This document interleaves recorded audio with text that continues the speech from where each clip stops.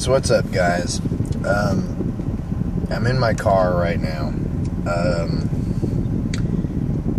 and I'm basically just doing this quick little video, and I'm gonna upload it to YouTube. I think I'm gonna do these little personal, little intimate videos just in between shows and stuff.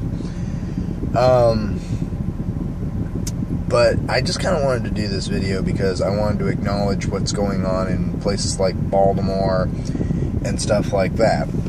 And so, all I can really say is I don't know much about it all except that, you know, a cop murdered another unarmed black person. And people are obviously trying to make, the police apologists are out and trying to say, well, you know, if you would just obey the law, then, you know, things like this wouldn't happen, you know.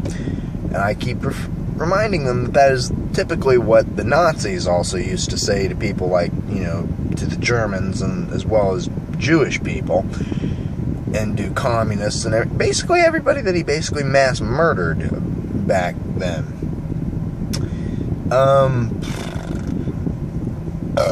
Excuse me.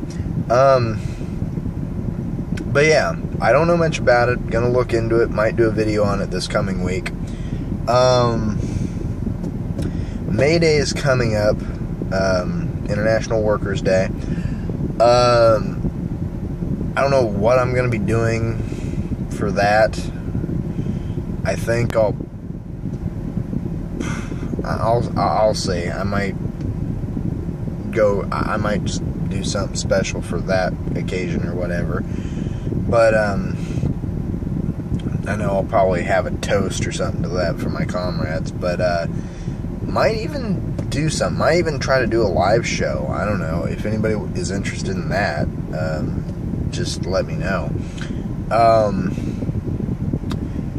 And then, I believe this is coming up. Today is the 28th. So in 2 more days is the 70th anniversary of the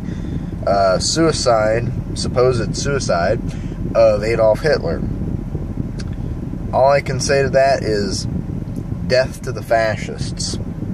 That's all I can say. And what a wonderful thing when the death of Hitler and International Workers' Day basically go one after the other, because what better to signify the victory over fascists than with a celebration that for the workers, for the people that actually tore down fascism and continue to try to tear down fascism. So, yeah, Hitler's birthday coming up. Fuck you Nazis, fuck you fascists. And, yeah, and International Workers' Day the next day. So, solidarity with my comrades. And, that's it for now. NorCal Nick, leader of the revolutionist movement, and I will see you guys very soon. Peace.